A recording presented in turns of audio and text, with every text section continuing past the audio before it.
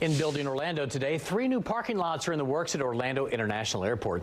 The airport says they've been dealing with a record number of travelers, and that's caused some big-time parking problems. So they're building these new lots. The 3 new parking lots will be in front of the Brightline Orlando train station.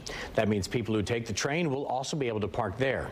The parking lots are scheduled to open up later on this fall. Boy, we do need a lot more parking down there, don't we? It's always packed. Well,